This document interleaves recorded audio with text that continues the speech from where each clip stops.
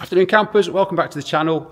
You will remember, if you follow my channel, that last summer I test flew the Flylight Aeros 9 wing. Holy moly, this thing ships! Oh my god, 100 miles an hour. I can't stop smiling. Which was an incredible piece of kit, so much so that I splashed my own cash out and I've bought one. That seemed like what was an age ago. Anyway, guess what? Have a look. It's arrived, and this man here, no promotion, is going to show me how to put it together. So let's crack on with it. Welcome to New Wing Day, folks. I just need to explain, this is not a step-by-step how to rig the 9 wing video.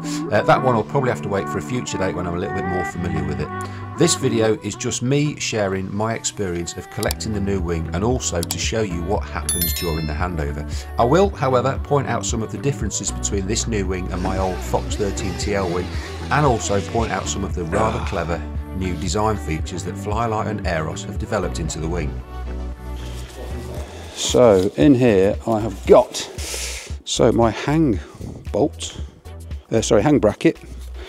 So doesn't need much. It's white lube as well. What is that? Because people will ask, won't they? It's white grease. Just white grease. You don't need a lot. So I'm guessing the first thing then is to make the A-frame, isn't it? This is going to be, oh, I know what that is, that's the control bar.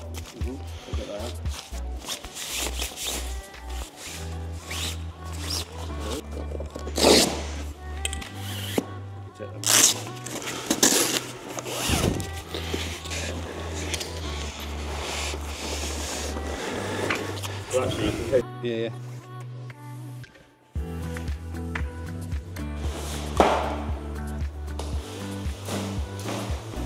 Oh, right. They look familiar. Oh, my 13TL, this was an absolute pig. Straight down. Pull the wing straight down.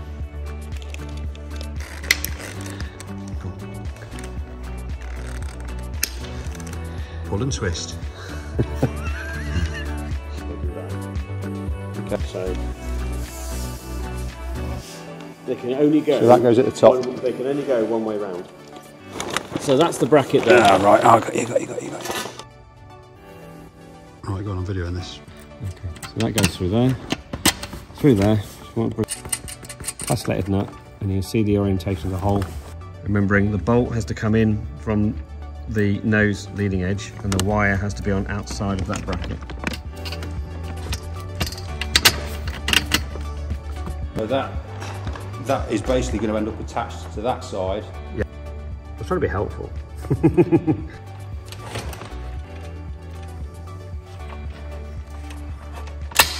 Oh, like a glove.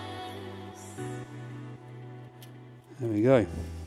Right, so just to recap what we've done then, we've taken it out of the bag, we've assembled the A-frame, we attached the front flying wires to the nose, we've attached both the 2 nose battens, and we have attached the struts. That's about where we're at, isn't it?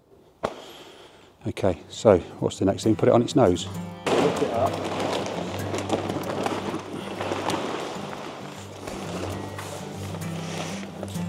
Yeah, I've got it. I've got it.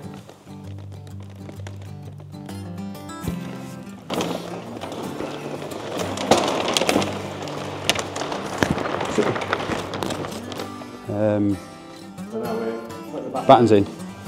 Oh, I'll do red. I'll do green. So when ships used to moor up, they always used to moor with the left-hand side of the boat against the port. So that's why that became the port side.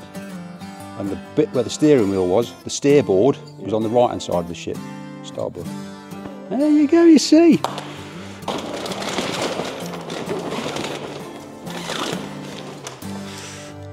What sort of retains them at the end? I'll show you when it's fine. Right, okay. Do, pull it past, and then set it up. Got it. Got it like that, right? Yeah. Some bloke called Golf Foxtrot 22's just released a video. I've not watched it yet. Ignore. I'll ignore that. Tension it next. So, yeah.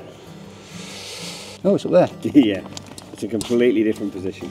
Wow, so the hook for the tension is in the middle and on the top as opposed to underneath and at the back. Right. So this has got some sort of lever mechanism, hasn't it? Some sort of... Pull it. Yeah. That's it. So what I've got is the collars where the hang bracket will sit. The hang bracket will sit around here, okay, and that's where you're hanging from. Yeah. At the moment, it's flying on the rearward hang point. Yeah. Now you may remember in my video, I was flying it on the mid hang point. Yeah. And it was doing 60 odd. Here, for your aircraft, a rear hang point, 50-55 is what you'll get at the rear hang point. So if we move it forward, it changes the hands-off trim setting of the aircraft, so it flies faster. It'll be faster, isn't it? Yeah. So you're now on the slowest setting, which is still 55 miles an hour. Yeah. Is it on? It is on. Cool. Don't worry about zipping it up yet. The sprogs can go in now. The reason for it being a broken piece with the end attached is that once you've got the winglet on, you can't get to this, but you can leave the winglets on and de-rig it. But what you have to do is de-link this. This is your broken, this is your tip wand. Yeah. Yeah? You can do it blind from inside the wing. Yeah. So I'm trying to do it with it bobbling around.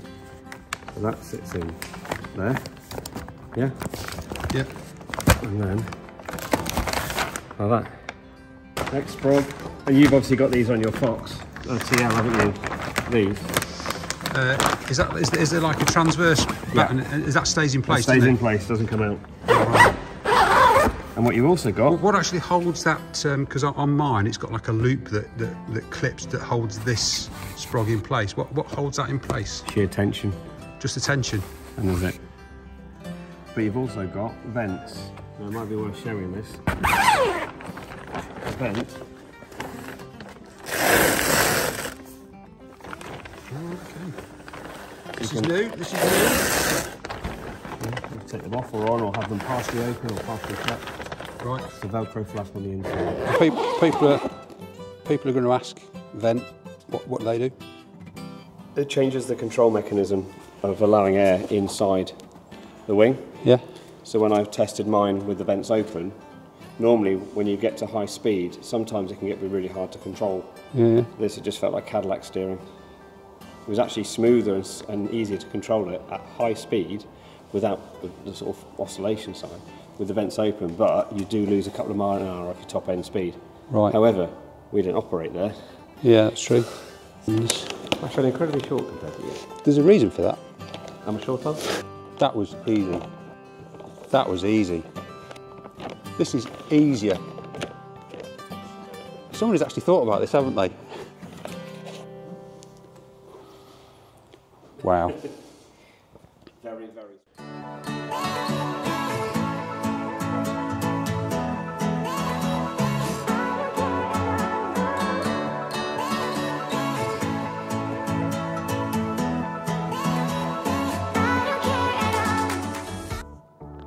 So that was me collecting my brand new wing from MicroMaintenance at Darley Moor airfield. Unfortunately, the wind was blowing at 30 miles an hour on the day I collected the wing, so I've not had a chance to fly it yet. Hopefully that'll be one of my next videos. What I wanted to do though was just to show you some of the clever features that have been designed into the new wing, and also give you an appreciation of what happens during a proper, thorough wing handover procedure. So thank you MicroMaintenance for doing that for me. If you want to see this wing in action and see what all the fuss is about, make sure you watch this video next.